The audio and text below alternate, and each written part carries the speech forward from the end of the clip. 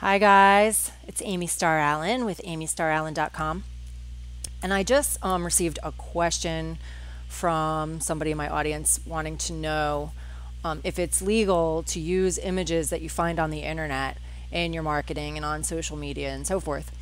And so I wanted to create a quick video just to show you where you can find images that are legal to use, where you're not going to get in trouble for copyright infringement, where you can find royalty-free images. And there are a lot of sites that you can find images on. In this video, I'm just going to show you a couple of my favorite ways to find images. And below the video, there'll be links to other places where you can find free images. So if you're watching this video on YouTube, just click the link in the description, and that will take you over to my blog where you'll find the rest of the information to go with this video, including links to other websites.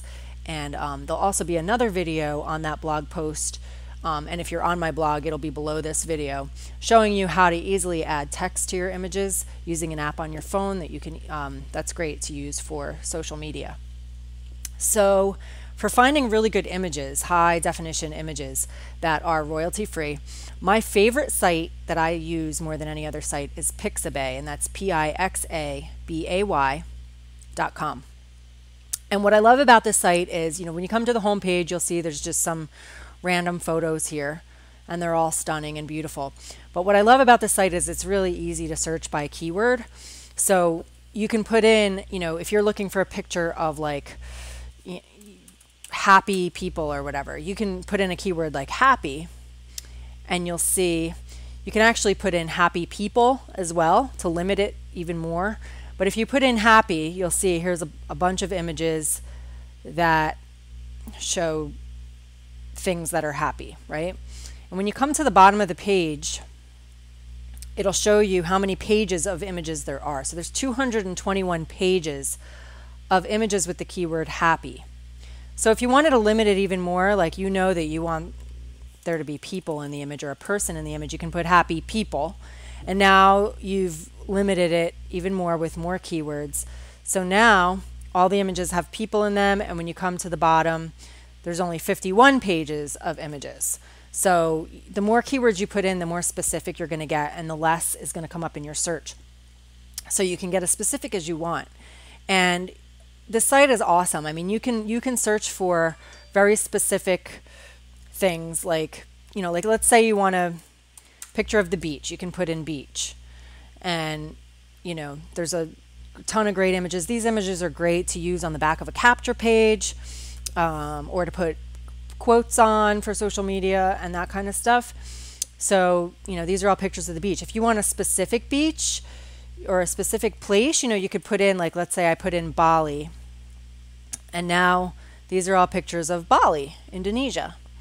So when I went to Ireland, I was doing a blog post about my trip to Ireland before I went, and I didn't have any of my own images of Ireland, so I just did a search like this, and I was able to find some cool images to use in my blog post for that. So you can be as specific as you want. You can put in specific places, you can put in whatever keywords you want, and you will find amazing images. And then when you find an image that you want to use, you just click on it, and then you can click on free download, and you can download the image, or you can even just like right click on it and save image as.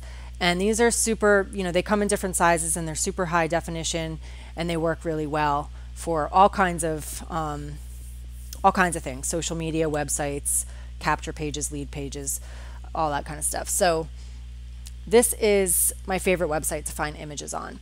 And then real quick, I'm just going to show you the other technique that I use to find images. If you're searching on Google, and let's say you do a search for like dog images. So these images come up on Google for dog images. The problem with these is most of them are going to be copyrighted, and if you go ahead and use these, you could get in trouble down the line. If you have one of these on your website, or if you post it on social media or whatever. So the best thing to do here is, if you're doing a search on Google, come over to where it says Tools, and then Usage Rights. And when you click on Usage Rights, you'll see these different options here. So I usually just click Labeled for Reuse, and then it'll limit the amount of images but at least you know that you're using images that you're not going to get in trouble for using. So that's a really easy way to find images on Google, just by using these filters. So tools labeled for reuse. So I hope that's been helpful. Let me know if you have any questions. Leave me a comment if this has been helpful. I would also love to hear in the comments what your favorite web places are to get royalty-free images. And make sure you subscribe to my YouTube channel. And I love you guys, and I'll see you in the next video.